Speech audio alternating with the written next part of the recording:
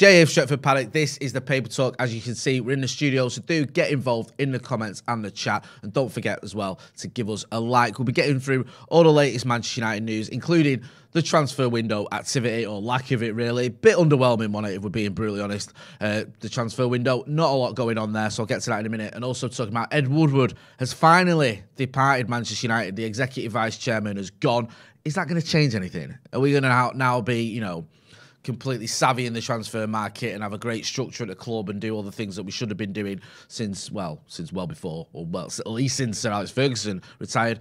I'm not so sure. Get involved in the chat anyway and let us know what you think about that. Right, transfer deadline day.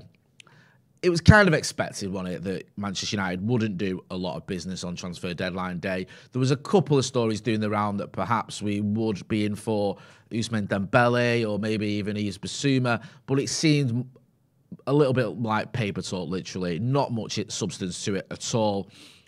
A few stories doing the rounds. There was nothing concrete, and in the end, we didn't make any signings, did we? There were a couple of other stories doing the rounds, though, about outgoings, one of which obviously happened. That was Donny van der Beek going to Everton. He's joining Frank Lampard's Toffee Revolution. So he's gone there till the end of the season. It doesn't, I think there's not an option to buy there, so he's just a loan to the end of the season.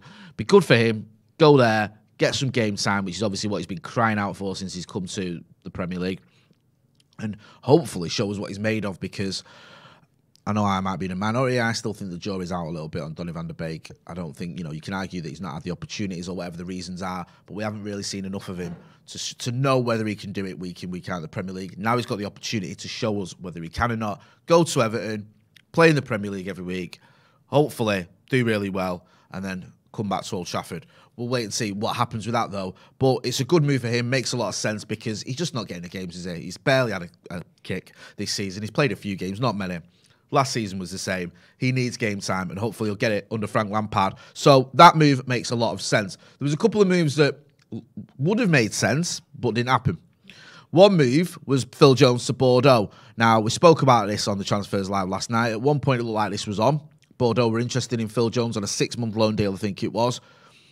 He was talking to them. It looked like it could have happened. I think the problem was around game time, the lack of guarantee around playing time. He didn't want to go there to sit on the bench. There was no guarantee he was going to start, so the move fell through, which is a little bit disappointing, I think. I think Phil Jones needs football matches, doesn't he? He's barely played. He's played one game in 2 years, I think it is. So he needs football matches. He would have, I think, well, regardless of whether he'd started every week, I think he would have got more games for Bordeaux than he's getting at Manchester United.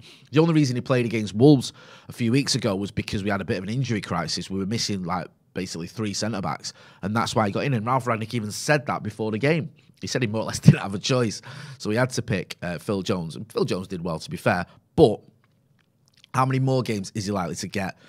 Not many, in my opinion. So a little bit surprising he hasn't gone there. Maybe he just thought, what's the point in going to Bordeaux and sitting on the bench? I'm no better off than I am. I'm probably worse off being on Bordeaux's bench than I'm at Manchester United. But you would have thought you'd had a good chance of getting into that team. Anyway, that move didn't happen. There was also another move that looked like it could happen later on, but just didn't. And this was Dean Henderson to Watford. Watford apparently were interested in taking Dean Henderson on loan at the end of the season. He was up for going because he's not getting many games this season due to David De Gea's form. But because it was so 11th hour, the club were reluctant to let that happen because they wouldn't be able to bring anyone in, and it would have left us short of goalkeepers. So Dean Henderson is basically staying put. I mean, I feel for Dean Henderson a little bit, because you do feel like he was pretty much first choice under Ole Gunnar Solskjaer. I know Ole said this thing about I've got 2 number ones, but towards the end of last season, you got the impression that Dean Henderson was the first choice in the Premier League, and David De Gea was getting more of the cup games, obviously the Europa League final. Dean Henderson gets COVID and just doesn't get back into the team. David De Gea regains his form, has been almost as good as he's ever been for Manchester United this season. I still think there's a few question marks around his command of his area and his distribution, but in terms of his shot stopping, he's been elite. Dean Henderson can't get back into the team, and now he's left in a bit of limbo. I just think he needs to be patient. I really do. He's only young, is he 24, 25? So he's got, in goalkeepers' terms, that's, you're an infant.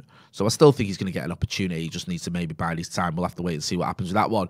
Another story doing the rounds, or 2 incoming stories that were doing the rounds, was the Ousmane Dembele one. United, like, going to go for him, and also Yves Bissouma. Now, the Yves Bissouma one felt a bit like The player himself maybe wanted that to happen. A few fans maybe looked at it and thought, okay, we need a defensive midfielder. He's having a good season. He would be any sort of the journalists that are usually on the ball with Manchester United transfers that made me think, okay, this is going to happen.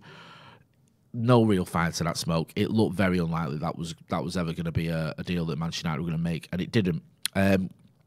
I'll get into some of the comments as well. Let us know what you think about the Donny van de Beek transfer, about the fact that Manchester United didn't bring anyone in. Are you disappointed by that? A lot of people are. Let us know what your thoughts on that. Does that affect our chances of getting top four? Do you think we've still got enough quality to maintain a top four place? Do you think we've got enough quality to challenge in the Champions League and FA Cup? People laugh, you go, challenge in the Champions League. What we in it for? Just to make up numbers? Do we have a chance in that competition?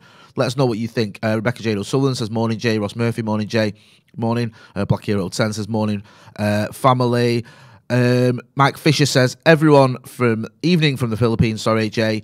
No surprise we didn't buy anyone. January isn't the best time to get the player the club really wants. Yeah, January's a bit of a mixed bag in it. We've had some good January signings. Bruno Fernandes, of course. You go way back to 2006, Vidic and Evra, two absolute legends. But those are the exceptions rather than the rule. You look at other signings we've done in January, they've been a little bit underwhelming. You look at Alexis Sanchez, for example. Odin Igalo, he was okay for a bit, wasn't he? But the January transfer window is usually, I won't say panic buy, but usually it's where things are going a bit wrong and you go, okay, is someone available who can offer me a cover in that position? I don't feel like United felt there was players of the calibre we need. We were speaking the other day to Guido Schaefer from over in Germany, and he was talking about Amadou Hadara. Now, Hadara had been linked with us, and Guido Schaefer is a journalist. He's an ex-footballer. He used to play in the same team as Jurgen Klopp. He's now a journalist. He covers RB Leipzig, and I asked him about Amadou Hadara, who'd been linked with us in January. And I said, do you think he's good enough for Manchester United? And he just said, no. He said, no, he's not. And this is the problem you get, is that you're sometimes so desperate for a signing, you might buy a player who just comes in and sits on the bench, and that's not any use to us. So I'm a bit frustrated we didn't get anyone. I think we have left ourselves a little bit risky in terms of top four and challenging for trophies this season. But I'll accept it if we go big in the summer. If we bring in a midfielder that we need in the summer, that is the big question. Are we going to go and get someone like a Declan Rice or a Jude Bellingham in the summer? I don't know. We'll have to wait and see. The noises are that that's what's going to happen, that United are focused on main targets in the summer and that we're willing to splash the cash. But we'll have to wait and see. We don't even know who the manager's going to be yet, so we'll have to wait and see what happens on that front. Rebecca Gormley, who's been a member of the academy for 2 months, says, I'm happy for Donny going on loan, but this window has been a big disappointment and we will struggle to get top four. Difficult. I kind of get that. I feel like we should be able to get top four, but it's ropey, innit, to say the least. Anon says, Jay, I dreamt yesterday we were in the final with Man City and we absolutely smashed them 3-0. Okay. Well, whatever final is, that's the FA Cup or the Champions League final, I'll take it. John Gallagher says, have you had your avocado this morning, Jay? Have us a good laugh last night. Yeah, I was getting names all wrong last night. I think I ran out of steam towards the end of the live stream there, so apologies if I butchered your name even more than I normally do. But yeah, it was a bit of a underwhelming transfer window. We were live last night, and we did it a couple of summers ago where it was all happening on deadline day. We bought in the likes of Cavani, bought in the likes of Facundo Palestri and Amad Diallo. All those deals sort of more or less got done on deadline day. Wasn't the case yesterday. The only deal that got done yesterday was Donny van de Beek. We've also had a few other players go out on loan, haven't we? Amad Diallo, of course, went to Rangers, and one or two of the other youngsters are already out on loan. So it's not been the transfer window that many of us were hoping for. A little bit of an update on the Mason Greenwood situation. I have to be careful about what I say here because obviously there's a criminal case going on, but I will just give you a little update on what we know. There was a statement yesterday about detectives being granted additional time. Greater Manchester Police gave a statement out, and one of the things that they said in his statements was, we remind people to avoid any commentary or sharing of images that could compromise the victim's right to lifelong anonymity or risk prejudice a live investigation with active proceedings. So we have to be careful because we don't want prejudice a live investigation. That's obviously ongoing.